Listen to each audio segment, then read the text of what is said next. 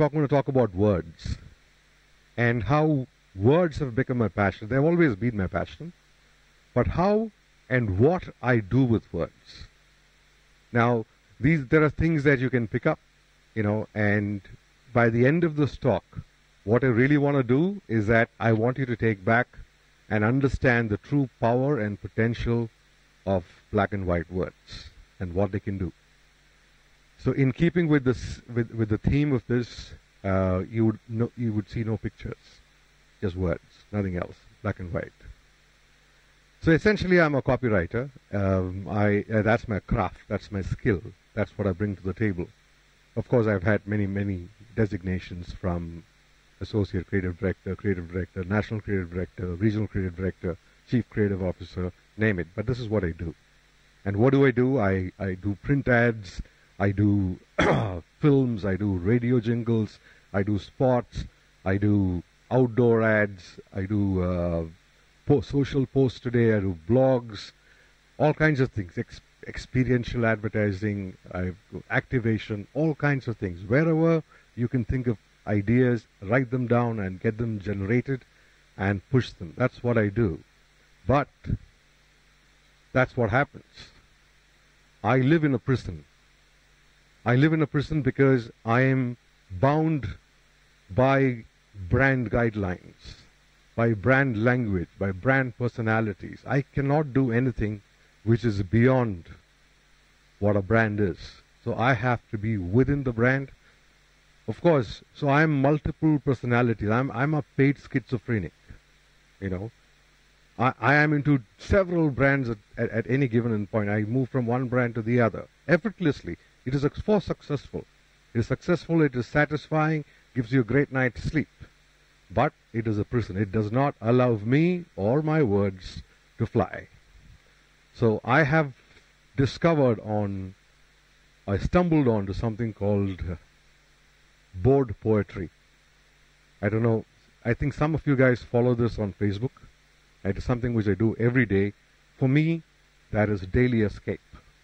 It is daily escape from the rigmarole of advertising, of life, of everything. And that's what I do. Words are my tools. These are the tools that I use for my escape. I don't have to dig tunnels under the prison wall. I just fly out and I use words. They are my birds. They are my wings. That's what I do. Words are also my crayons. They're my color pencils. They're my paint boxes. They're my brushes. I use words. I draw words. I write colors. That's what I do. I also use words as my cameras. I have multiple cameras. I take them out. I shoot emotions. I shoot fear. I shoot dreams. I shoot conversation. I shoot moments. I shoot love. I shoot heartbreak. I use words to shoot all that and bring it to the table. Words are also my bricks. I build argument.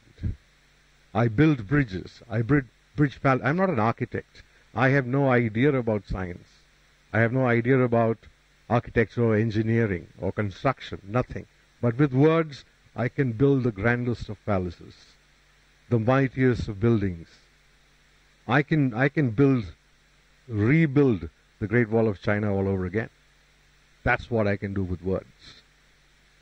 Words are also weapons. They are my AK-47s, M16s, Hawk jets, Bell helicopters, ICBMs, nuclear bombs. You say it. I use this to fight mediocrity. Mediocrity is a beast that comes out of your chest and attacks you. It's very easy to sit back and say, okay, this is it. This is the best I can do.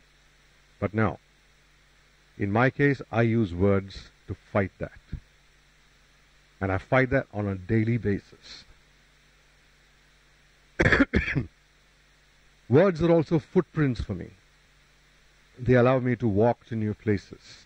They allow me to be original, discover new places which I haven't seen, explore new feelings, new emotions, new images. I construct all these things with it. And guess what? And this also remains for life. Even after you're gone, your words remain. So to me, these are footprints that I want to keep creating. And I want to create fresh footprints. I don't want to follow anyone. I want to create my own stuff. Okay? So words for me take me beyond, which is in line with our event. And for me, the way I use words, I take it beyond normal construct. I do not use the ordinary way of writing. I use my own style of writing. Okay, I combine words. I rearrange words. That's what I do. It takes me beyond everything. My job, my salary, my standing, the fact that I'm a husband or a father, doesn't matter. For me, words take me everywhere. It allows me to create my own world. It's a private world that I own, and in my world, I can create everything that I want. How many writers are here? Okay. Not just you guys. Everybody is a writer. All of us use excuses, right? Those are inventive reasons for us to create words to work for us. Use them. And use some of these tricks that you see. It'll come in handy. Okay, so for me, I use words to create my world. And my world is brilliant. It's a world only I can see. It belongs to me. It's in my head. I'm a constant daily resident. I come in and out every day. But I create this world. And to me, words are greater than pictures. They are truly greater than pictures. And why do I say that? Because to me, pictures are limiting. A picture is a fixed format. You want to see a sunset, you see a sunset. That's what you see. That is what it is. There is nothing more. There's no deeper layer, nothing. Of course, you can interpret it differently if you want. But it cannot. Pictures cannot tell you what's currently cooking in my head. You cannot. Or in yours.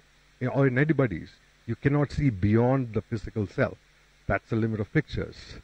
And I'm going to use that cliche, which a lot of people said, which is a picture is worth 1,000 words. And I think it's a bloody cliche. Okay, and I'll tell you why, and I'll prove it to you why. How pictures are limiting. And I want you to try this. And I'm going to read something out. At this moment, I can see a lethargic dragon, loaded with heaviness of an unsure and unseen future, lazing under the starlight of a very dark, humid night, with 3.5 ganja-smoking beetles singing loudly in his stomach, drinking up a long glass of wicked cold coffee, with a straw that thinks too much of itself, chasing dreams that get smothered in half by French-speaking nitrogen bubbles every time his pretty dragon girlfriend burps in her disturbed sleep. Now that's what words can do. Now what Picasso or which Dali can paint that for me? Cannot. So words will have to do for now. And that's the power of words. Okay? Words to me are my freedom. From the daily shore, from the daily page, from the daily blank page, everything. Right? From my job, everything. Words are my freedom. These are my wings. I can be anywhere. At this moment, I can be on top of a mountain. Okay? I can be in Antarctica. I can be in Australia. I can be wherever I want to be. I can be anything. I can be a table with a furry tail wagging. Okay? I can be a goose flying over Antarctica.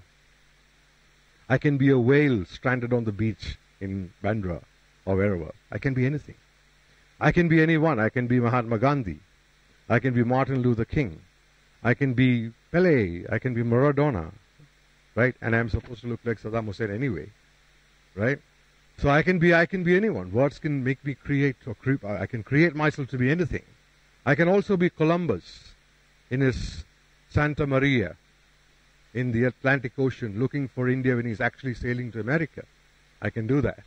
I can be Messi, and I'll mess with him now. He's playing hockey in Patiala. right? I can do that. Or he is wrestling in Jalandhar. Now, see the power of words. I can be a cheetah, minus the belly. Inside a flute, either steel or wood, doesn't matter. Watching crabs ski down the Alps and romance fish with fins and claws. I can do that. I can be clever or smart and a quarter. I don't know what that means, but it makes sense. And I can be an old table, like I said earlier, wagging its furry tail. I can ignore physics completely. I was bad at it anyway, but now I have the liberty and the freedom to ignore it completely and do whatever I want. I can theorize new geometry. I can create new shapes and give it fancy names. I can dilute gravity with lemonade or marmalade or orange juice or mutton curry or whiskey or gin or vodka, anything. I can borrow Poland, I can borrow Russia, I can borrow Pakistan and give it back. I can do anything I want. I can import Barcelona, New York, London, Paris, Dubai. I can import anything I want. I can import the entire world if I want. I can steal a ring from Saturn and maybe give it to Jupiter because it doesn't have one. I can kick a skyscraper's backside and then apologize most profusely. I can fry bombs sunny side up. I can scramble them and have it with toast and chai. I can do that. I can be friend, buddy, wife, or pet cockroach to a nasty potato, or a brinjal, or a cucumber, or anything. I can play chess with serious verbs and grim vertebrae. I can discuss politics with a very talkative sunflower, or jasmine, or a mango, or a jackfruit. I can have 18 eyebrows and 7 horns, 25 legs, 35 hands, 10 heads. How does it matter? I can be 18 tomorrow, 52 today, which is what I am, or 10 the day after. I can go to 700 BC, 700 AD, anything, in whichever sphere I want, whatever time it is. I can stop wars. I can arrest revolutions. I can tell them to love each other. I can do what I want. I can bring peace to the earth. I can eat cannibals. Okay, and I can pickle them as well and send a few back to them. I can drink cyanide and tell you what the taste is because nobody really knows. And then I can also marry a goat, not Pashmina. Okay, and walk down the aisle and walk into the Guinness Book of World Records and have some kids, if you get the pun. So for me, words allow you to go wherever you want to go. It allows you to do whatever you want to do. It allows you to be whomever you want to be.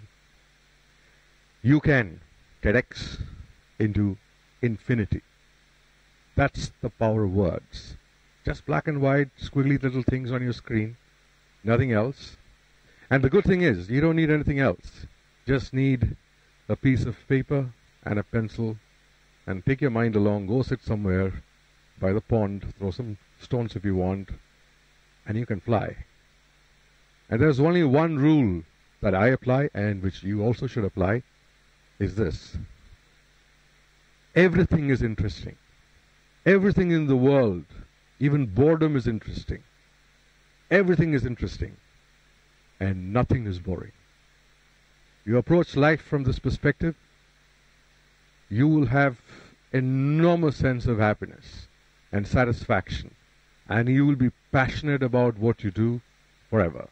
So, ladies and gentlemen, write and live forever. That's it. And that's my email. Yeah. Thank you.